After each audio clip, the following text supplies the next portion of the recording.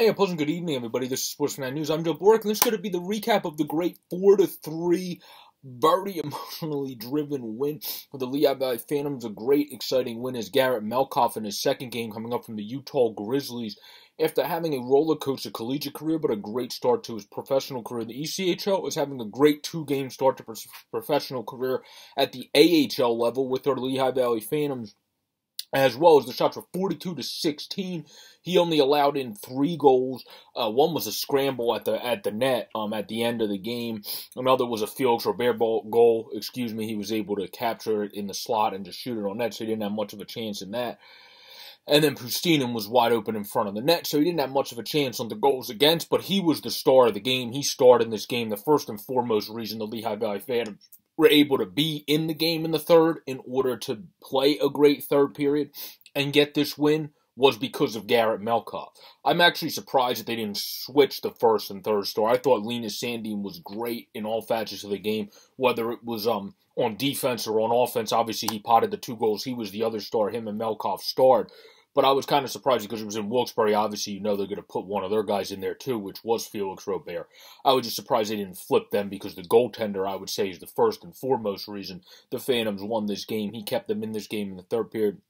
Made a bunch of key saves, including before the Sandin goal to go up 2-1. He made 2 key saves. Then the Phantoms went right back down the ice. Sandin was able to score second. The first was great, efficient passing. Yes, this is talking about the Phantoms power play. Great, efficient passing on the power play.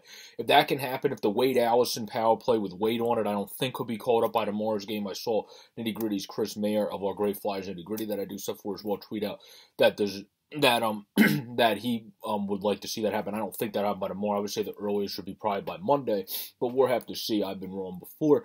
But Wade Allison, having him in the power play for the couple games he will be down, coming back from his shoulder, or elbow, injury after rehabbing his ankle injury, is going to add a lot of energy to the power play. You have Sandin in the slot. He's able to shoot it low, and he's able to get the goal. That was a really nice goal there. He was a star of the game.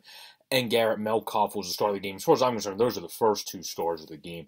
Because Sandin was really the guy that was driving the energy and kind of really seemed to be, like I said, forechecking well, playing great on defense, leading it to the offense, playing great in transition, blocking shot. Like, he was doing everything that was helping to get the team going on top of the way Garrett Metcalf was playing. Those 2 were the energizing forces of the team in the first 2 periods when it wasn't too pretty. And then in the third, obviously, they were able to find their goals as Sandin was able to get his second. Cal O'Reilly, as he pointed immediately to Linus Hogberg, who made a fantastic shot for the deflection, was able to shoot on net. O'Reilly's able to get the deflection.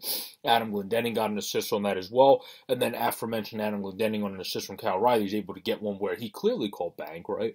When it goes banking off the boards and he gets it in for the goal that becomes the game-winning goal there because Alexander Nylander is able to battle in front and get it at the end, so it's very fortunate Glendening was able to get that bank goal. But as we wrap up this video, the keys to the Phantoms win were first and foremost Garrett Metcalf.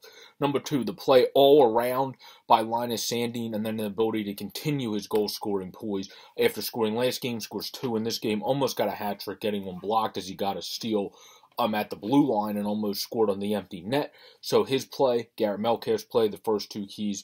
And the third is just perseverance. Wasn't a great game. Metcalf kept you in for the first 2 periods. The Phantoms battled. They found a way to score in the third, and they won this game. So those are the reasons why the Phantoms were able to win this game against Wilkes-Barre and extend their point streak to 9 games to continue to have from the putrid start at the beginning of the season an 8-game losing streak, but even before that they were not playing well.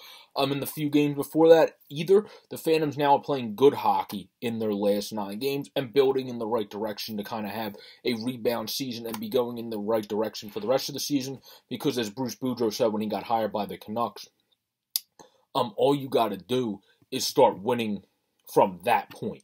You just got to figure it out from the point of the season you're at now, and the Phantoms have been doing that for the last 9 games. So as long as they can keep figuring this out, keep playing better, and even in games they don't play great, like tonight, where it's all Metcalf and Linus Sandin setting the tempo in this game, and then they're able to figure it out in the third, you have to have that perseverance in games you don't play well, so it's great to see them have that. They didn't have that early in the season, and they definitely didn't have the better overall play that we've seen in a lot of these 9 games, not necessarily tonight, where again they won because of mainly Garrett Metcalf and the energy that Sandin provided. But They've been playing much better as long as that can continue. A win's a win. It doesn't matter if it's pretty. Metcalf was great. Sandin was great.